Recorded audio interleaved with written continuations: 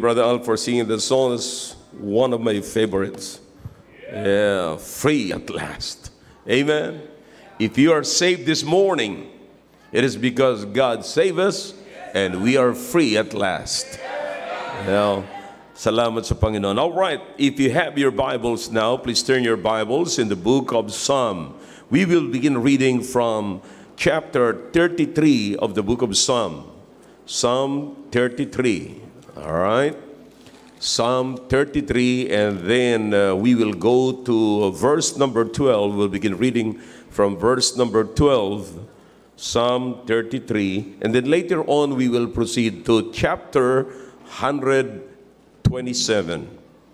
Okay, Psalm 33. Dito po tayo mag-start, and then beginning from verse number 12 down to verse number 15. All right, Psalm 33. Verse number 12 down to verse number 15. If you are with me, say aloud, amen. Amen. All right. Verse number 12. Blessed is the nation whose God is the Lord, and the people whom he hath chosen for his own inheritance. The Lord looketh from heaven, he beholdeth all the sons of men. From the place of his habitation, he looketh upon all the inhabitants of the earth. He fashioneth their hearts alike, he considereth all their works. Now let's go to the book of Psalm 127 in verse number 1. Down to verse number 3. Psalm 127, beginning from verse number 1 down to verse number 3. Except the Lord build a house, they labor in vain that build it. Except the Lord keep the city, the watchman waketh but in vain. It is vain for you to rise up early and to sit up late, to eat the bread of sorrows, for he giveth his beloved sleep. Lo, children are in heritage of the Lord, and the fruit of the womb is his reward. All right? Ngayon, araw po ng Independence Day na po, ito po'y kalayaan, araw ng kalayaan ng bansang Pilipinas. At ako po ay nagpapasalamat, katulad ng sinabi ko po sa inyo, sa mga kinilala po nating mga magigiting na mga bida, kung tawagin po natin. Ano po? Ang tawag po doon ay mga heroes, mga kapatid. And yung mga kinikilala po nating heroes na katulad ni Dr. Jose Rizal at ng ating mga bayaning katulad ni Bonifacio, Aguinaldo, Mabini, and meron pa ba kayong ibang kilala? Shout it. Del Pilar and Lapu-Lapu. All right. But anyways, masarap lamang lutuin niya. But anyways, mga kapatid, sila po ang mga kinilala po nating heroes na mga ipinagtanggol ang kalayaan ng bansang ito. Kaya po tayo malaya po ngayon. Pero mga kapatid, ang kalayaan ay hindi lamang nasa bayan, subalit nais ko ngayong ipaudawa po sa inyo na ang kalayaan ay nagsisimula po sa bawat pamilya ng bansa. Kaya ngayon, mga kapatid, ang hahanapin ko po ngayon ay mga heroes ng pamilya. So where are the heroes? That's the title of this message this morning. Where are the heroes? Yan po ang hahanapin po natin ngayon, sapagkat yan po lahat nagsisimula. Alright? Tayo po'y manalangin. Dakilang Diyos, salamat po sa umagang ito. Salamat sa presensya ng bawat isa. Bigyan niyo po ng malawak na pangunawa ang bawat isa. Nawang salita at mensaheng mahahayag po ngayon ay maging pagpapala at hamon sa bawat leader nangunguna sa amin pong tahanan. Pagpalain niyo po, Panginoon, na bawat isa ay tanggapin ang katotohanan at mahamon at magsimula ng isang pamilya na ayon sa inyong plano, Panginoon. Please use me this morning. In Jesus' name I pray. Amen. All right. Thank you. You may be seated in the presence of our God. Now, una po sa lahat, ang ating mga binasa, mga kapatid, ay bagamat babalikan ko po yan mamaya, ay patungkol po yan lahat, mga kapatid, sa pamilya. Sa unang binasa po natin, blessed, is everybody ready now? Everybody pay attention here and ask for help. Please help me na wala na pong naglalakad-lakad and gusto ko po mag-pay attention po, no? Kayong mga bata, wag niyong iistorbohin ang inyong mga magulang. Kailangan niyo ito. Okay? Kailangan niyo rin ang mensaheng ito. All right? Now, here's the thing, mga kapatid. Sabi ng Biblia, blessed is the nation whose God is the Lord. Blessed is the nation whose God is the Lord. Now, dapat bawat isa sa atin, maunawaan po natin kung ano po yung tinutukoy na nation sa Bible. Nation is not the place, kapatid. Nation is the people. Nation is the people. Alright? Yan po ang sinasabi po ng Biblia. Alright? Yan po ang ibig sabihin ng salitang nation. It is the people. When the Bible says the nation of Israel, it's the people of Israel. I love my nation. I love my people. Pagka sinabi po yan ng Panginoon. Alright? So sabi ng Biblia, blessed is the nation. Blessed is the people whom God is the Lord. Na ang Diyos nila ay ang Panginoon. Tumutukoy, mga kapatid, sa Panginoon, sa Diyos na lumikha ng langit at lupa. Alright? Bakit po? Sapagkat the God who created the heaven and the earth is the same God who created the people.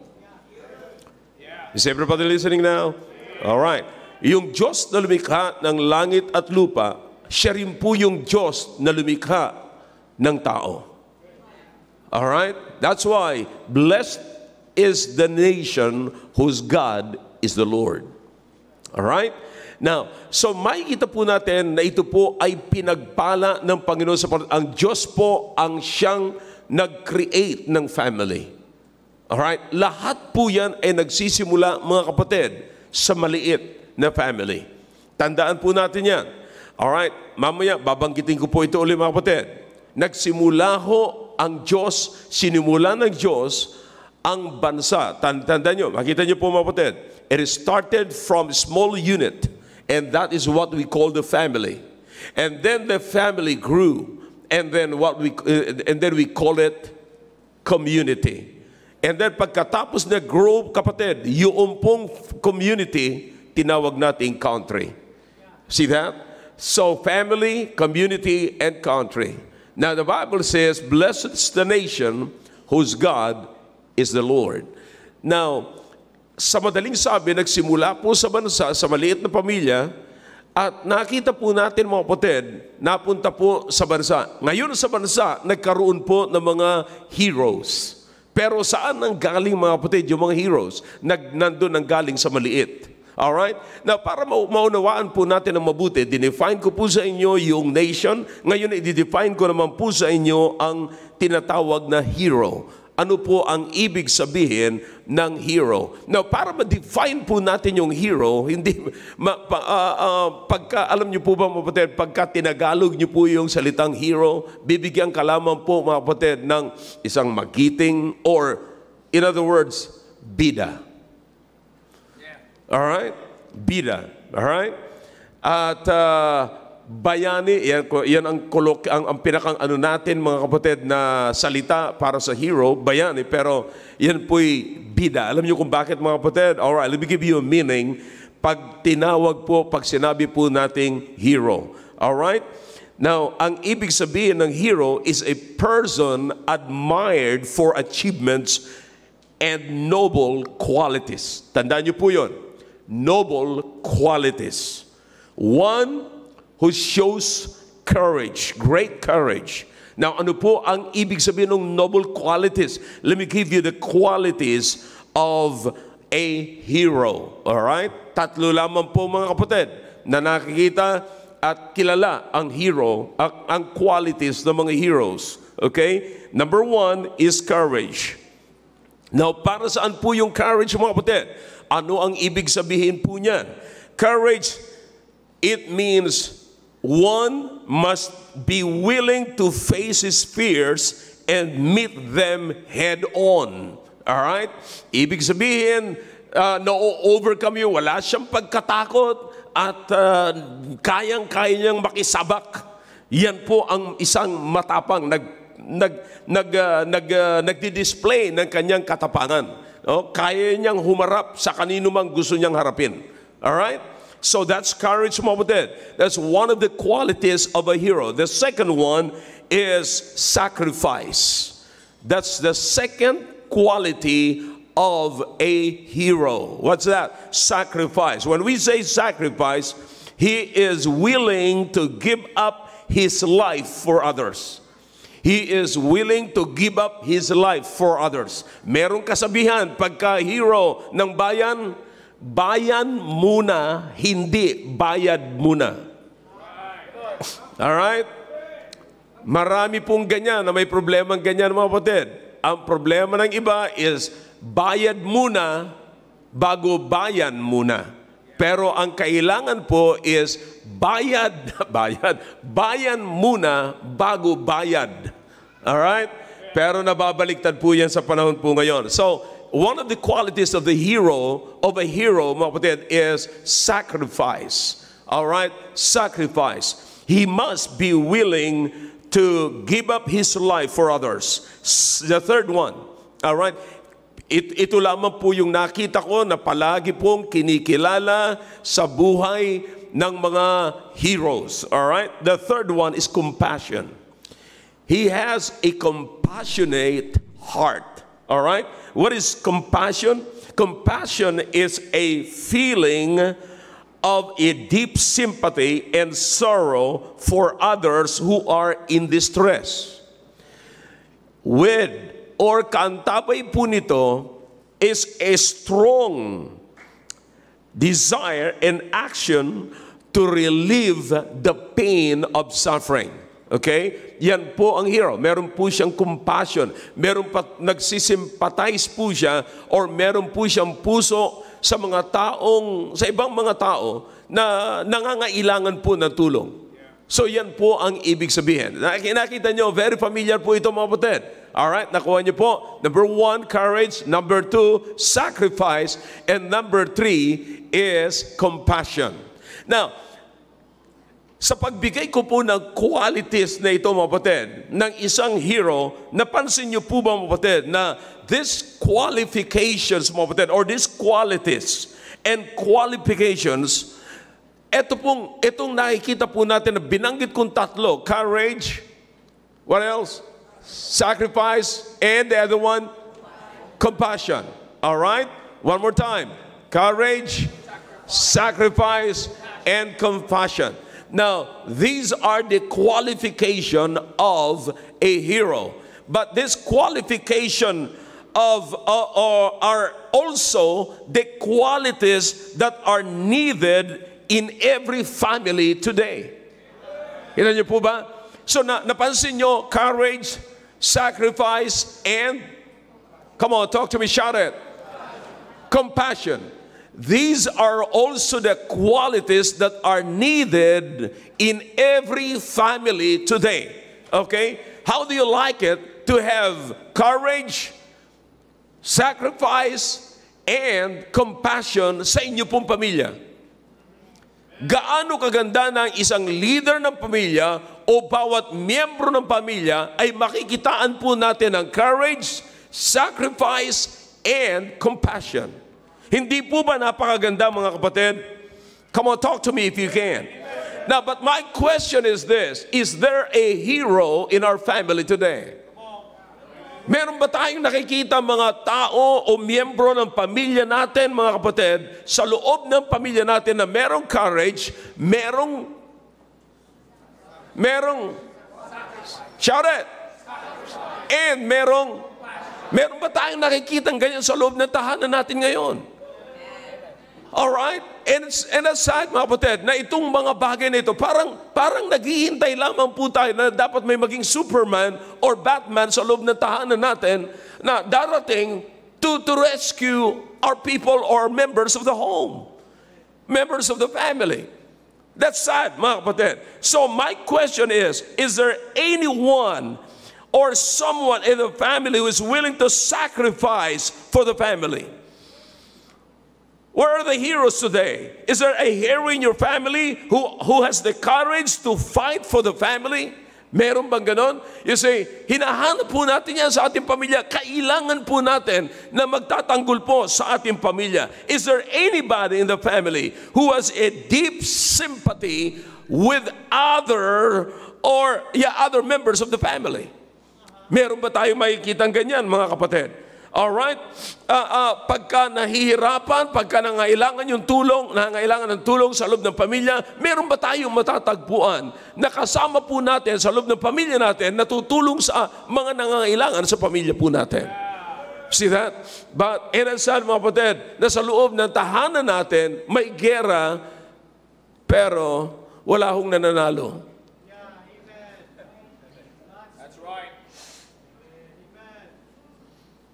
That's sad. Can we find a hero in our family today? Now, ano po ang kailangan po natin para makakita po tayo ng hero sa loob ng pamilya natin? We must understand the purpose of the family. Kinakailangang maunawaan po nating mabuti, mga kapatid, ang purpose ng family. Now, the family is the oldest institution in the world. Andan po natin yan. The family is the oldest institution in the world. All right?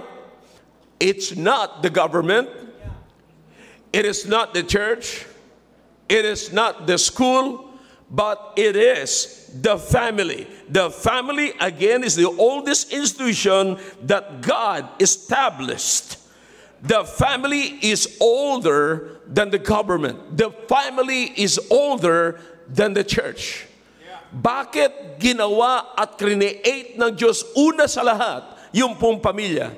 Kasi po, ang pamilya, mga kapatid, by that, ang pamilya, siya po ang pinakang foundational na kung saan ang mga tao ay mananatili at doon po sila madidevelop. It's the foundational unit of the society and where humanity, yung mga tao, mga kapatid, ay madidevelop at doon sila matututo. Now, so in other words, I hope nasusundan niyo po ako, mga kapatid. In other words, the solution to our national problem is the restoration of the family. All right? I hope you're with me. Bakit nila ang purpose ng family? Ang pamilya, pinakang matanda, pinakang unang institution. Now, bakit inuna ng Panginoon? Sapagkat yung po yung pinakang foundational unit na kung saan i-develop, mga kapatid, yung mga tao para matuto. All right? So it's not the school, it's not the government, it's not the church. It is the family. Therefore, like what I've said, the solution to our national problem is the restoration of the family. Now, ngayon nakikita po natin, mga kapatid, na ang pamilya ay hindi na ho ganon katulad ng pasimula ng pamilya. Alright, if you'll go back to the book of Deuteronomy chapter 6, makikita nyo po kung paano ang sistema ng Diyos sa pamilya. Ganun po nagsimula ang pamilya. Pero hindi na po natin nakikita yan ngayon, mga kapatid. Now, let me tell you something, and I want you to put this in your mind, alright? Lalong-lalo na po sa mga tatay, sa mga head of the family. I want you to keep this in your mind, and I want you to keep this, yung maratiliin nyo talaga dyan, at ipirmis ninyo, tandaan nyo ng mabuti. Alright? The most stable unit in the society, kapatid, where people, or to develop humanity, or ng mga tao, o ng mga bata, mga kapatid, is the family. That is the most stable unit in the society. Yan ang pinakang stable na kung saan madidevelop, mga kapatid, yung mga bata as far as learning is concerned. If you want to develop your kids, kapatid, kung paano siya maayos sa buhay niya, alright, the home, the family is the most stable teaching institution. That's why the Bible says in the book of Proverbs, train up a child in the way he should go. Train up a child in the way he should go. Where? Doon sa tahanan. Go back to Deuteronomy chapter 6, and you will find the same thing. Saan po yun, mga kapatid? Sa tahanan, mga kapatid. Again, the solution to our national problem is the restoration of the family. The family is God's ultimate solution to national destruction. The family is God's ultimate solution to national destruction. The family is the key to a stable, productive, sensitive, and healthy nation. Kapatid, you cannot build a better nation than your family. Better than your family. You cannot build a nation better than your family, because the family or the nation goes as the family goes. Tandaan po natin, wag po natin kakalimutan niya, mga kapatid. So, restoration of the family is very important. Ano ang dapat po nating i-restore, mga kapatid? Alright? The first thing that dapat po nating i-restore is the leadership in the home. The leadership of the male man in the family. Alright?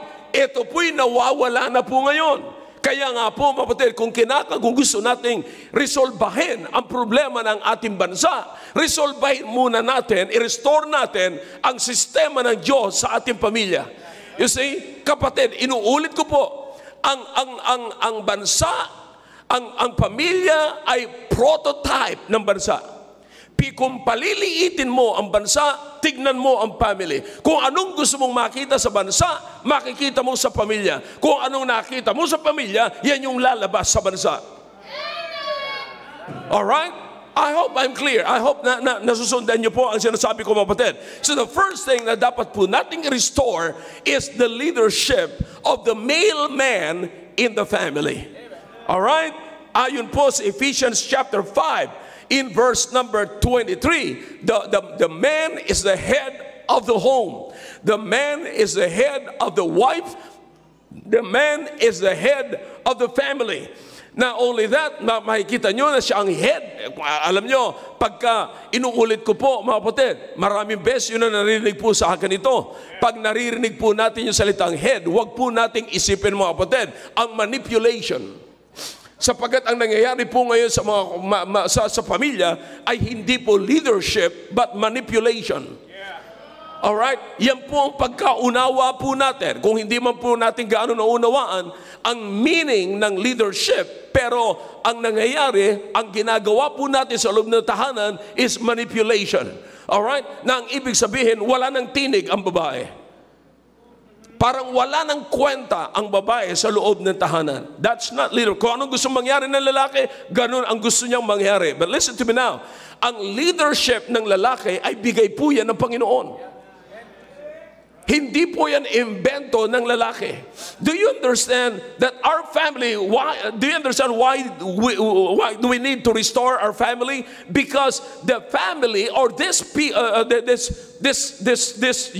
itong panahon natin, kapatid, sa panahon natin, they already redefined family. You see, niredefine na po nila, binago na po nila ang sistema, inayon na po nila sa kanilang opinion, mga kapatid. You know, but listen, hindi po ang tao ang nagtayo ng pamilya. Ang nagtayo ng pamilya ay ang Diyos. Therefore, ang dapat masusunod sa pagtatayo ng pamilya, mga kapatid, ay ang Diyos. Kaya in-install ng Diyos ang lalaki. Bear me na, sinabi ko po ito sa aking programa, but listen, gusto ko pong ulitin ito ngayon.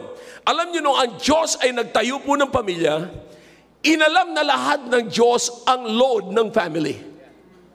Alright? Inalam na yan lahat ng Diyos. Kinumpute niya kung anong klaseng load. Bago ka magtatayo ng building, kinakailangan maglagay ka ng pundasyon.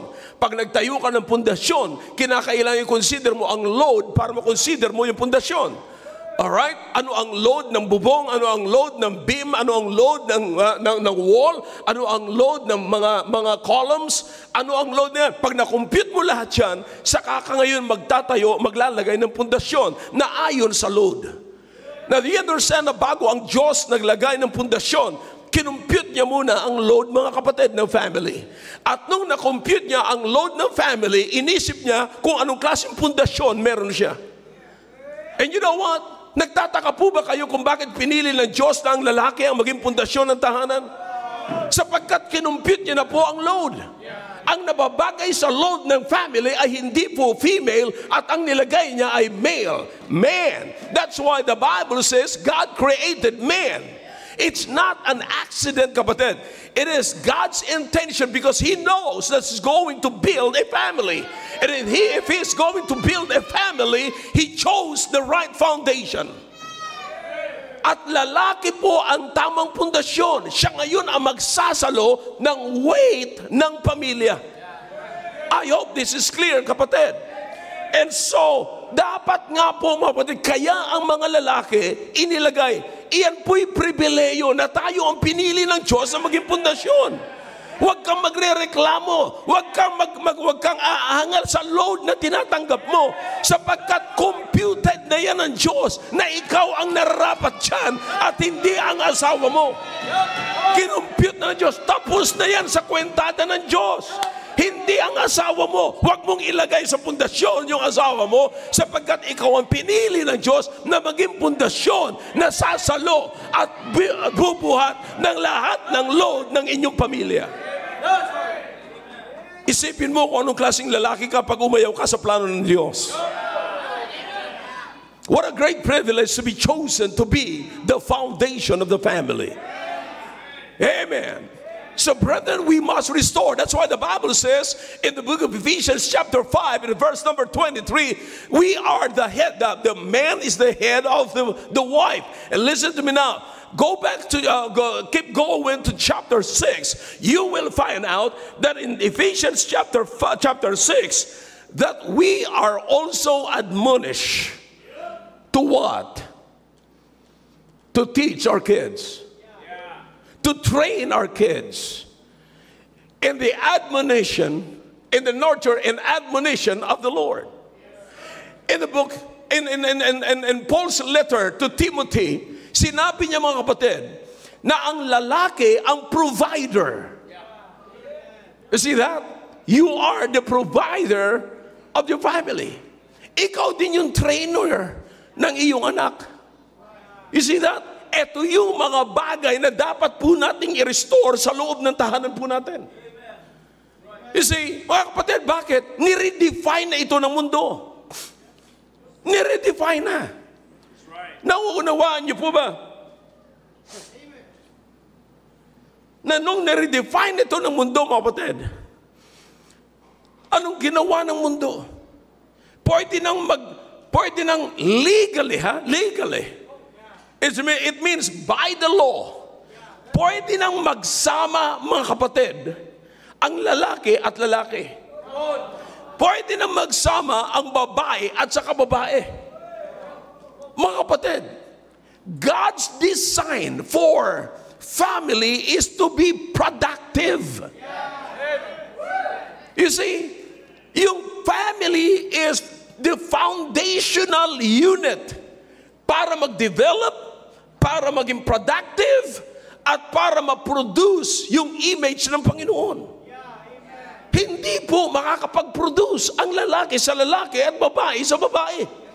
Ngayon, kaya nga po mga kapatid, nung niredefine yan, kinakailangang i-restore natin yung ginawa ng Diyos. Ang problema ho sa ating bansa ay hindi po actually yung mga luko-luko na dyan, sana dyan. Nagsimula ang problema ng bansa ay sa loob ng tahanan when people redefine the family. Because, you know, pagka nire-define mo yung family, mas sasala na ho, kapatid. Kung sino man ang nag-redefine ng family, siya po ang magre-reconstruct ng family, siya rin po ang maglalagay ng bagong batas sa pamilya. But listen to me now, it is God who created human. It is God who created man. Kaya nga ang unang i-restore natin sa ating tahanan, mga kapatid, yung leadership natin, mga lalaki. Alam niyo kung bakit mabilis tayong uminit ng ulo natin? Sapagkat hindi ho natin nakikita yung purpose natin sa loob ng tahanan. Remember this, you are the foundation. Man, you are the foundation. We need real men. We need real men. Listen, we need a courageous man. We need a sacrificing man. We need a compassionate man in the home. These are the qualities that every family needs today. Kailangan po yung mga qualities nito. At ito po yung mga qualities na nakita po natin sa mga heroes. Therefore, kung meron tayong lalaking ganito sa loob ng tahanan na merong courage, merong sacrifice, merong compassion, kapatid, then we have hero in our family. I hope you're following me, kapatid. All right? Now listen. Now this is very important. We need to, hanggat hindi po natin ito, mga kapatid, hanggat hindi po natin ito nakikita sa loob ng tahanan at nare-restore ang ating tahanan, mga kapatid, mula sa pagka-redefine ng mundo patungkol sa family, may problema, hindi mawawala ng problema ang ating bansa. Alright? Now restore leadership in the family. Let me ask you a question now. Is there a hero in your family? Courage, kailangan po yan. Sacrifice, kailangan. Ngayon, sabi ko nga sa inyo, may mga tatay ngayon, may mga lalaki na sa loob ng tahanan na ayaw pagpawisan. Takot na takot magsumakit ang baywang, takot na takot magkakaroon ng kalyo, takot na takot nabubuisit kagad pagka may request yung kanyang asawa. Wala namang ibang pagsasabihan ng asawa ninyo kundi kayo. Akala natin nagre-reklamo, akala natin inuutusan tayo, pero ang totoo, wala na hong ibang pagsasabihan ng asawang babae, kundi yung kanilang asawang lalaki. And men in the home should learn to believe it and to receive it and to accept it. Why? Because you are the foundation that will carry the load of the family. Eh bakit iinit ang ulo kaagad, kapatid? Let me tell you something. What David said. Ano sabi ni David, kapatid? He that had no rule over his own spirit is like a city without what? Walls, without protection. You must know how to rule your own spirit. In other words, you must know how to control your own spirit. Hindi yung pagka sinabi lang ng ganun, magagalit na tayo. Ako lang dito ha. Help meet lang kita. No way. No way. Hindi mo pwede sabihin sa asawa, kapatid, kasi ikaw nga yung magkikerry ng load. You are the foundation. Ngayon, if you cannot rule your own spirit, then how can you rule your own family? Do you understand that if you cannot rule your own spirit, you are already losing your protection? Come on, ask yourself me. Na, marami ako nakikita naglalakad-lakad. All right? Now, stand up, answer. Mas gusto kong kayo maglakad dyan. All right? Control them. All right, listen to me now. Pag nawala na kayo sa sarili ninyo, mawawala na ang protection ng family nyo. Why? Because your family will be just like a city without a wall. Kuha nyo, kapatid. Parang city, back in those days, kapatid, na yung mga city ay meron po yung wall. Pag sinabi yung wall, kapatid, hindi ka tulad nakikita natin, mga wall na yan dyan ngayon na bahay. No. Pag sinabing wall ng city nung araw, may doon sa wall na yun, mga kapatid, may magsasalubungan doon, mga kapatid, na dalawang parang chariot. You know, chariot, yung parang kalesa ko sa atin. Pero ang kalesa natin, ano lang yan, di yan malapad. You see? You understand that? So, yan po ang wall ng city. It's a protection. Alright? Now, do you understand? If you lost your protection, you're losing the protection of your family. Once you lost your spirit, pag nawala ka na sa wisyo, kung tawagin natin, nawala ka na sa sarili mo, you cannot protect your own family. You understand that? Now, my question is this now. Where's the leader of the home? Where's the man of the home? Where is now the hero of the family? Di ba? Ipagtatanggol mo dapat ang iyong pamilya. Paano mo ipagtatanggol? Yung sarili mo nga, hindi mo ipagtanggol. Yung sarili mo ay ginapi ka na ng sarili mong spirit. Yung sarili mo ay ginapi ka na ng sarili mong galit. Yung sarili mo ay ginapi ka na ng sarili mong bait. Nawalan ka na ng bait. You understand that? Nawala na sarili. You know what? Now, if you cannot protect yourself, then how can you protect your family? Again, first of all, restore the leadership in the home. Huwag niyong kakalimutan, kapatid, this is a big thing. Alam niyo kung bakit big thing ito, mga kapatid? Because sabi ko sa inyo kanina, the solution to our national problem is the restoration of the family. Ano yung i-restore natin sa ating pamilya? Leadership muna ng mga lalaki sa loob ng pamilya. I-restore muna natin yon. Pag hindi natin na-restore yon, walang protection ang ating pamilya. Restore it. Restore it. The second thing na dapat po natin i-restore, mga kapatid, is this. Restore the discipline in the family. Restore the discipline in the family. Get back to Proverbs 22 in verse number 6. Train up a child in the way he should go. What's that? Discipline. To train is to discipline. Discipline your child. You see, ano ho ang kaakibat, kapatid, sa discipline? Now, let's go to the book of Proverbs. All right, you turn your Bibles kasi may ipapakita po ako sa inyo, mga kapatid. Proverbs chapter 22 in verse number 6. All right? Train up a child. Discipline your child. Discipline your boy. Discipline your girl. All right? Now listen to me now. Palagi nyo nang naririnig ito, mga kapatid. So, paano mo bakit kinakailangan ng discipline, kapatid? All right, bumaba po kayo sa verse number 15. All right? Ano sabi ng Bible sa verse number 15? Here's what the Bible says. Foolishness is bound where? Come on, say it louder. In the heart of a child. All right? Why do you need to discipline? Back here, all right? Back here, all right?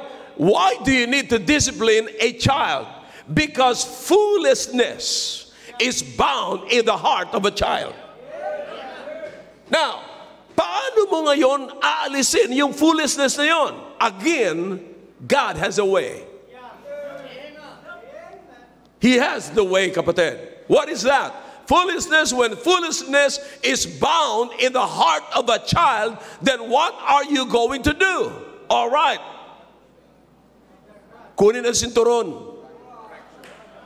Kunin yung rod. Why? Because the Bible says, the rod of correction shall drive the what? foolishness far from Him. If you fail to do that, then yung foolishness is still bound in the heart of a child. That is what we call discipline. Alright?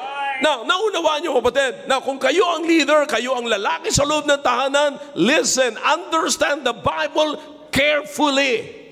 Ang pagpapalo ay merong purpose.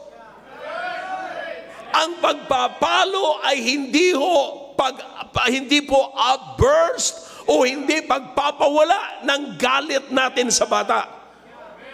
Kahit hindi ka galit, kahit naaawa ka, kahit mahal na mahal mo yung bata, because there is foolishness in the heart of a child, get something and give it to your child.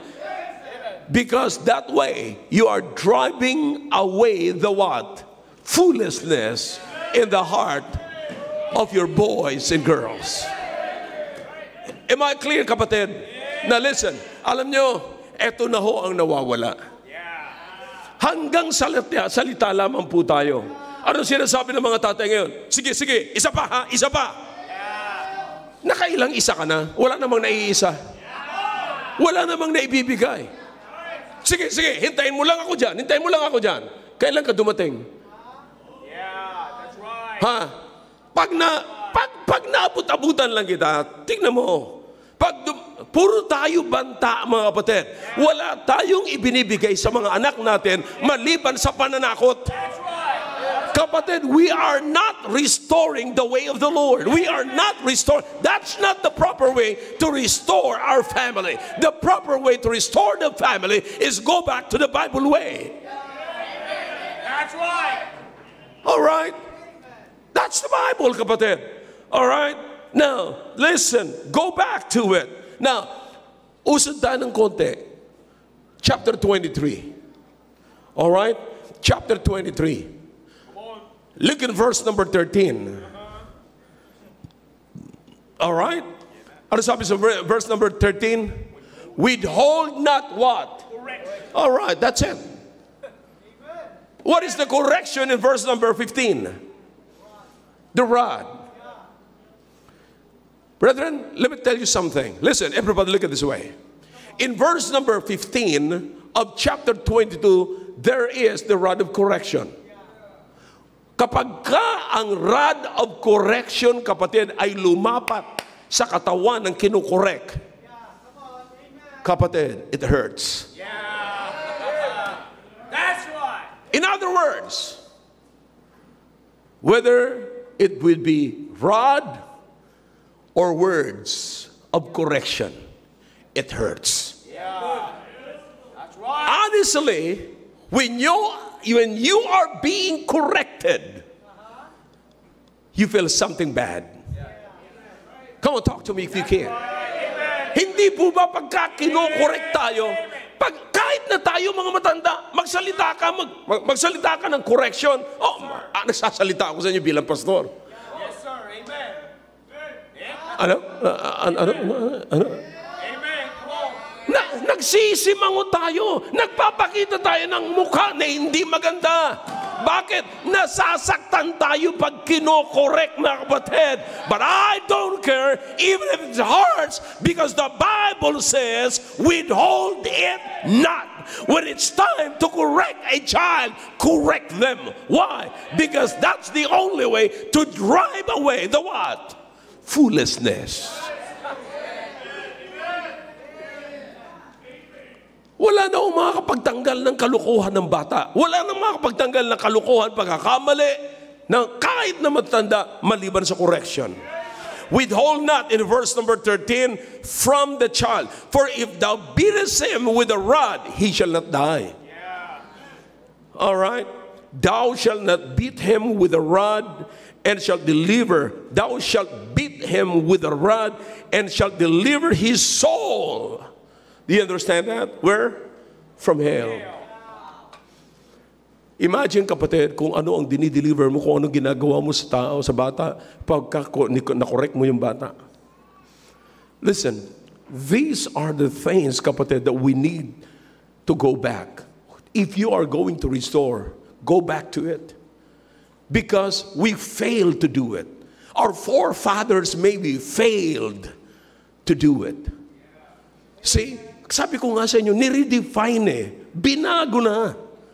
You see, na mahihilig po tayo maglambing sa bata, nilalaro natin ang bata, kaya nga kahit nasa simbahan, nilalaro pa rin yung bata, kahit hindi na tayo makapakinig, yung mga magulang nanay, kahit hindi makakain, basta't masaya yung bata, yun, nandun tayo mga kapatid. Grabe ang ating simpatiya sa bata, grabe ang ating emotion sa bata, na nakakalimutan na natin na ituwid yung bata.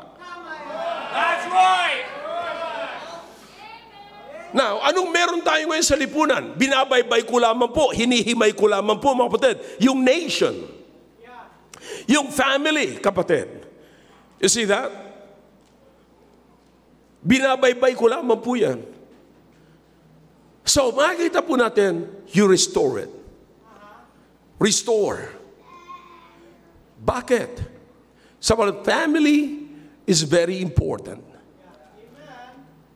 In other words, makikita po natin na ang pamilya ay napakahalaga sapagkat yung pamilya, mga kapatid, ay yan po yung bedrock, yan po yung lahat ng matututunan.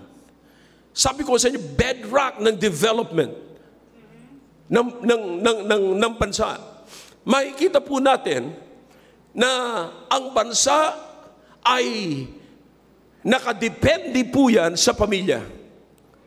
Hindi po yung pamilya ang nakadepende sa bata o sa bansa. Sapagkat ang pamilya ang nagpuproduce ng bansa. Hindi po yung bansa ang nagpuproduce ng pamilya. And you cannot produce a country better than your family. Did you get that? You cannot produce a country better than your family. We must have, that's why we must have a strong family concept and a strong priority. I like kung ano pong ginagawa ng mga Hudyo, mga kapatid. Ang Jews, kapatid, maging ngayon ang Israel, alam nyo ang ginawa nila, mataas ang trato nila sa pamilya. Inilagay po nila ang pamilya nila above the country. Ang pamilya ay hindi nasa ilalim ng bansa, kundi ang pamilya ang nasa ibabaw ng bansa. Family, country, government, and priority. You see, now listen, dapat po nating maunawaan, mga kapatid, that the family is not the product of the country. You should understand that. You must accept that, mga kapatid. So the government, in other words, the government cannot breed a family. Hindi po. At kinakailangan po, mga kapatid, na maunawaan po natin na itong bagay na ito ay napakahalaga kasi lahat po ay inaasa po natin. Nakita niyo po ang problema ng ating bansa, kaya napakarami tayo mga tao sa kalsada na nagrarally dyan at nagde-demonstrate sila against the government. Bakit? Sapagkat lahat ay ipinauubaya nila sa government. But it is 100% wrong, kapatid. Because government cannot correct our family. Pero anong ginawa po natin? Ang ginawa po natin, ang concept ng tao is, the government should educate my family, and my government should punish, should teach my kids, my children, and the government should punish my kids or my children for me. Anong gagawin po natin? Alright?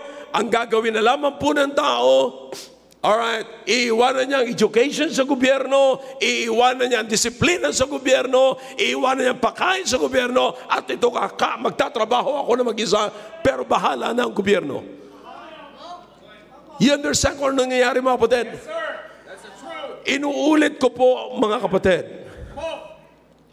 Inuulit ko po, kaya matindi ang problema ng ating bansa dahilan po sa maling konsepto natin pagdating sa family.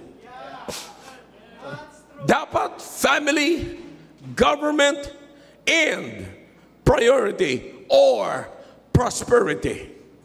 We must also restore the sanctity of the family. Because the sanctity of the family is the bedrock for human survival. You want to survive this world, kapatid, sa bahay pa lamang ayusin na natin ang kahalagahan ng pamilya. Bawat tatay dito ay dapat makumbinse na mahalaga ang anak. Bawat nanay dito ay dapat makumbinse na mahalaga ang iyong anak. Bawat mag-asawa dito ay dapat makumbinse kayo na ang inyong pamilya ay mahalaga higit sa anumang bagay at anumang kayamanan sa ibabaw ng mundong ito. See, kaya po tayo nagkakaroon ng problema, mga kapatid, sapagkat ang nakikita po natin ngayon, pinaubayan na natin sa gobyerno na akala natin ang gobyerno ang siyang magdidisiplina. Akalain mo yan, napansin niyo po, mga kapatid, pag may problema ang pamilya, dadalhin sa anumang institusyon ng gobyerno. Ang gusto natin ipakulong. Ngayon lumabas si tulpo, ipapatulpo mo yung asawa mo para tumino. You understand that? Dapat, kapatid, yung gobyerno, may matino sana sa gobyerno kung may matinong pamilya. Inuulit ko po, mga kapatid, ang pamilya ay prototype ng bansa. Yan ho yung maliit na bansa. At pagka pinalaki mo yan, sabi ko nga sa inyo, magiging komunidad. At pagka yung komunidad ay lumaki, yan ang ho yung bansa. In other words, kapag ka anumang makita mong hindi maganda sa bansa, para maunawaan mo kung bakit nagkaroon ng corruption sa gobyerno, nagkaroon na magnanakaw sa gobyerno, nagkaroon ng kalukuhan sa kalsada, bumalik ka kung saan galing tahanan yun. Napakasimple, kapatid. Napakasimple. Gaano man ho kaganda ng bansa, sasabihin natin, maganda ang tourism. Maganda ang mga pabrika, may mga trabaho ang mga tao. Pero tandaan nyo po, pag uwi ng mga trabahador na yan, na kumikita ng malaki sa kanilang trabaho, pag uwi po niya sa bahay nila, pagod yan at mainit ang ulo at may problema pa rin yan, mga kapatid. And if they do not know how to handle the problem, then magkakaroon ng problema sa tahanan. At pag nagkaroon ng problema sa tahanan, babalik sa kanilang trabaho. Basahin nyo ng mabuti, ha? Sinasabi ko sa inyo. Galing sa tahanan na merong disintegration, merong problema. Kung hindi mainit ang ulo, merong kalungkutan. Pagpasok sa trabaho, nandun siya sa trabaho para mag-entertain ng tao.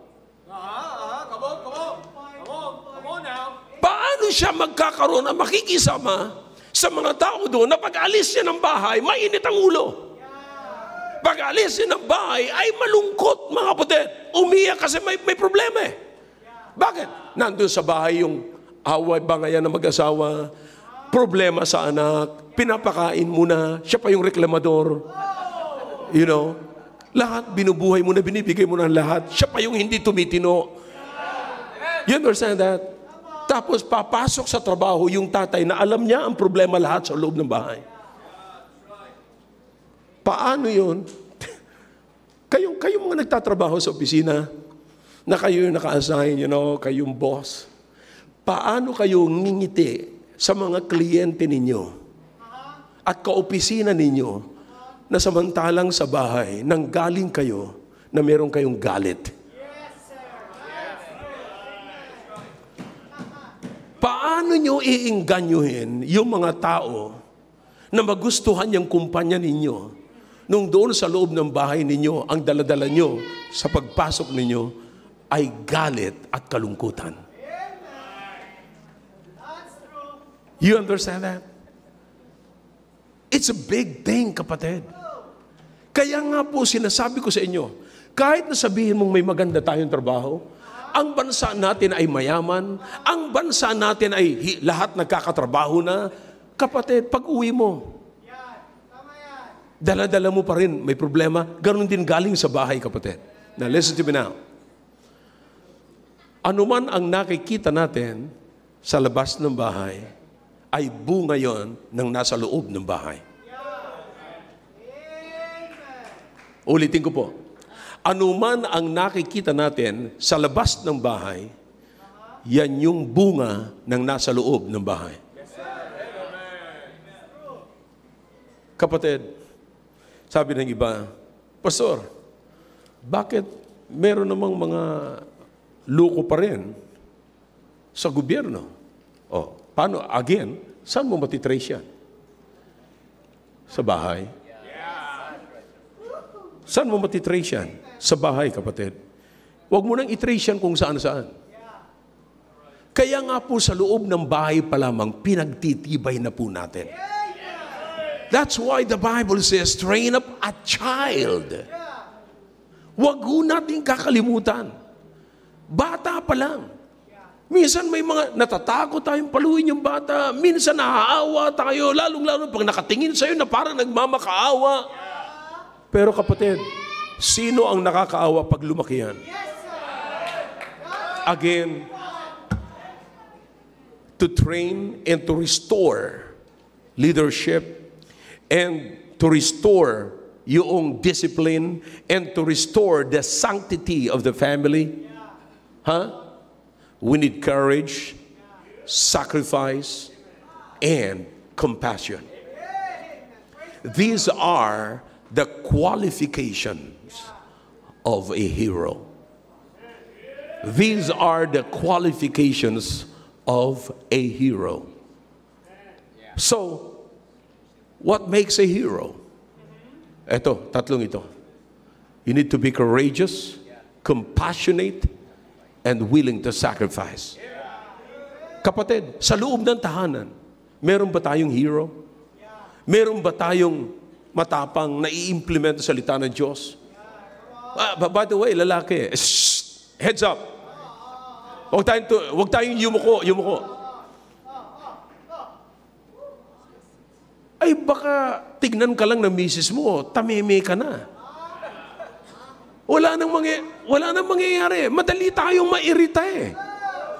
Kapatid, hindi ba natin nakikita na minsan pinipikon lang tayo ng misis natin? At pag napikon tayo ng misis natin, hindi na natin magagawa ang gusto natin gawin. Ano yun? Pagka napikon na, o sige, bahala ka na. Kung ano gusto mo. Mamatay ka na kung mamatay. Ayan, tuwan-tuwa na yung misis mo, napikon ka na. Ibig sabihin, magagawa niya na yung gusto niya.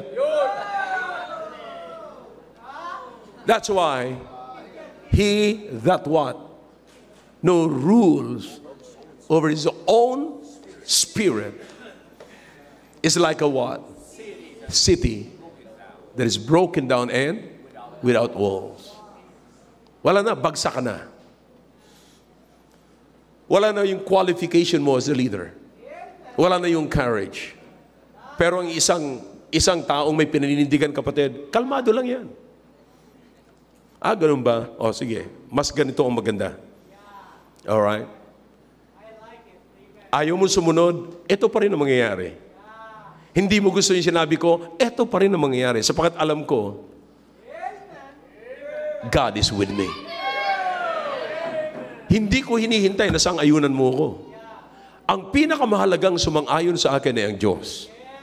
In fact, hindi ang Diyos ang nagsang-ayon sa akin. Ako lamang ay sumasang-ayon sa gusto mangyari ng Diyos.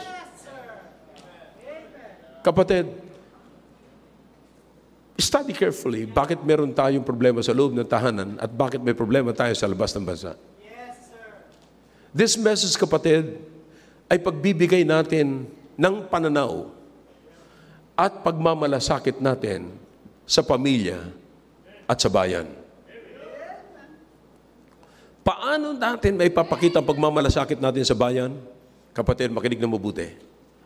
There must be a hero first in the family. Ulitin ko po.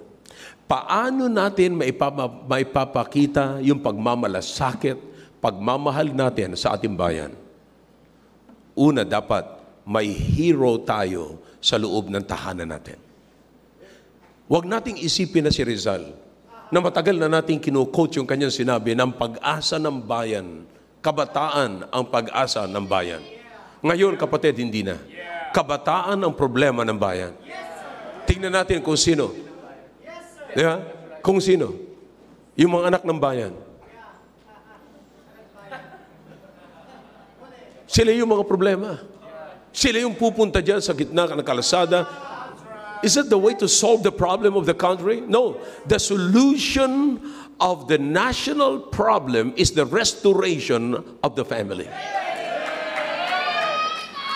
If we can restore the family, God's design for the family, pag naibalik po natin yan, mariresolve po natin ang problema ng ating bayan. Now, anong kailangan po, kapatid? Dapat may hero po tayo. Inuulit ko po, ano yung kailangan para maging hero? Courage. What else? Shout it, shout it. Men, shout it. Sacrifice and compassion. Thereby, we can restore the family. Kapatid, tapangan naman natin. We need a male man, not just a male, but a male man. Not a male woman. A male man. All right? To restore, kinakailangan courage, kinakailangan ng sacrifice, kinakailangan ng compassion. Kapatid, kung ang Diyos ngayon ay maghahanap ng hero, may matatagpuan kaya ang Diyos. Tandaan po natin, if we have the family at lahat ng galing mga kapatid sa family, ang country ay nanggaling sa family. Again, first, we have the family, then the community, and then the country. Now, if that would be the case, kapatid, it means that the society, our society, is as strong as the family. Okay? Kapag ka hindi strong ang family, hindi strong ang society. I hope maliwanag po ang sinasabi ko sa inyo, mga kapatid. A strong family makes the strong country. Ang tanong ko lamang po ngayon, kung ang Diyos ay maghahanap ng hero sa loob ng tahanan, can He find a hero in the family? Can He find? May makikita kaya po siya na magtatayo? Maaaring hindi lamang po lalaki, kapatid. Hindi lamang lalaki. May mga bayaning babae naman eh. Ang kailangan lamang, alam ko, naunawaan ko, may katapangan din ako, kahit babae ako, pero matapang ako, na i-apply ko ang salita ng Diyos. Hindi yung katapangan na lumaban sa asawa. Hindi yung katapangan na sansalain ang sinasabi ng Biblia pagka ini-implement ng asawa. Kundi katapangan, kapatid, na manindigan ang salita ng Diyos. Sa mga bata, you can be a hero in the home. Maging matapang ka na gumawa ng mabuti. Maging matapang ka na sumunod sa iyong mga magulang.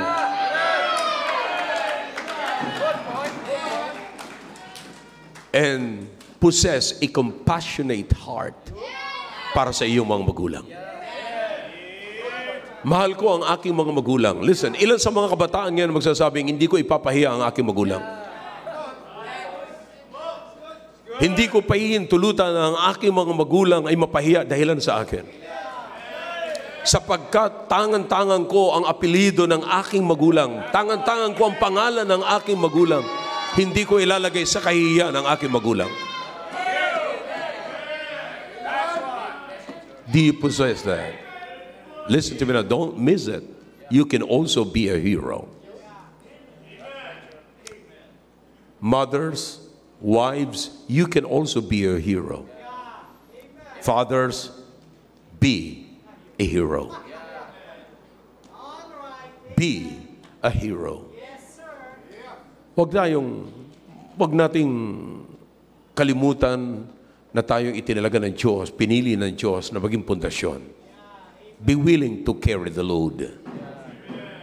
Huwag kang matakot. Pastor, hindi ko alam kung kailan matatapos na itong problema ko ito sa loob ng bahay. Huwag kang matakot. Computed na yan ng Diyos. Computed na yan. Tapos na yan sa Diyos. Kaya nga ikaw ang pinili eh. Kung ang pinili mo asawa para mag-carry ng load, tapos na. May problema ng matindi. Kiba ang tahanan. Kaya huwag mong sirain ang espiritu mo. Sapagkat pag nasira mo ang espiritu mo, sira na ang protection mo. You cannot protect yourself and you cannot protect your family. Now, my question is this. Where are the heroes today? And who are the heroes of your family? Who will say to God and volunteer to God and say, yes, Lord, I want to be a hero in my family. Give me the courage, the willingness to sacrifice, and give me a compassionate heart. Be a hero. Father, be a hero. Mother, be a hero. Children, desire to be a hero. I hope I'm clear this morning. Shall we all stand, please? Father, thank you for your words. Bless your words to the hearts of your people, please. Now speak to everyone. Nawa po ay meron kayong matagpuan, O Diyos, sa loob ng iglesyang ito na mangangako sa inyo na kami po ay magiging hero. Gusto namin maging hero kami sa loob ng tahanan. Oh God, please, give us the courage and a compassionate heart and the willingness to sacrifice for our family. Bless your people as they come this morning into thy throne. Your heads are bowed, your eyes are closed. God is speaking to your hearts this morning. Then let's come to the throne of God. Let's do it.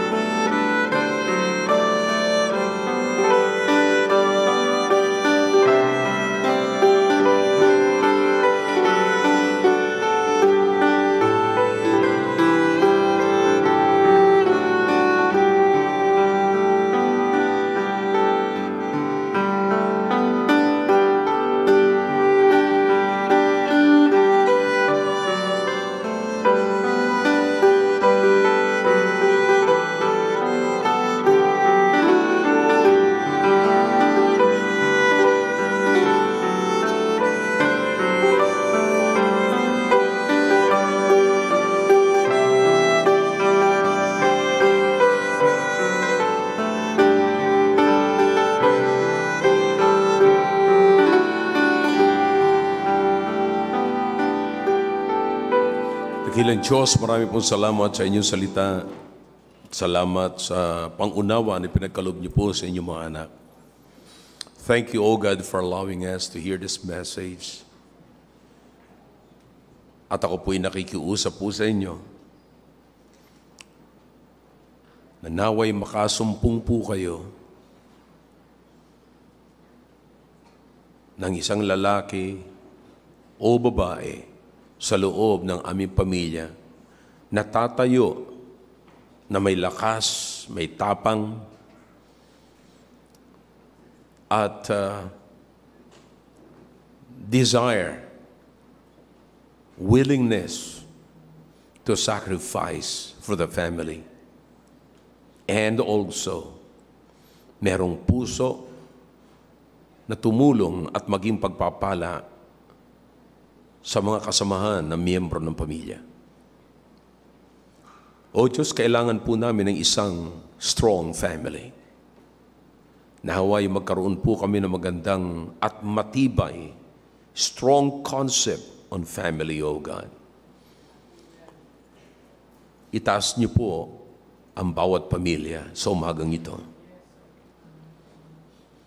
Na kung titingin po kami kung meron mang matinong bayan, Panginoon, sapagkat meron pong matinong pamilya. Ang bayan ay magiging strong lamang kung merong strong na family. A strong family is the expression of a strong nation. Kaya po Diyos, ipagkaloob niyo po sa aming pamilya na magkaroon po kami ng isang bayani o ng isang katulad ng bayani na merong katapangan at willingness to sacrifice at merong compassionate heart. Bless your people this morning, O God, with that message. Uuwi po kami na dala-dala po namin ang mensaheng ito. At nasa isipan po namin na hindi pala alam ng sino man na nagtatrabaho at meron na pong 3 katangian na ito ng bayani. Hindi po namin alam na kami po'y bayani na ng aming tahanan. Maaaring hindi man po kami magustuhan ng aming pamilya. Maaaring hindi kami magustuhan ng aming asawa, ng aming mga anak. Subalit, O Diyos, mananatili kaming may katapangan na gagampanan po namin ang tungkulin na inatang niyo po sa amin bilang isang miyembro ng pamilya. Salamat po at pagpalain niyo po ang bawat nakapakinig na mensahe pong ito. Binabalik ko po ang papuri sa inyo sa pangalan po ni Jesus. Amen. All right, thank you. Back to your seats. Well, I hope the message is clear and you got something from this message this morning. Amen. Amen. Amen. All right. So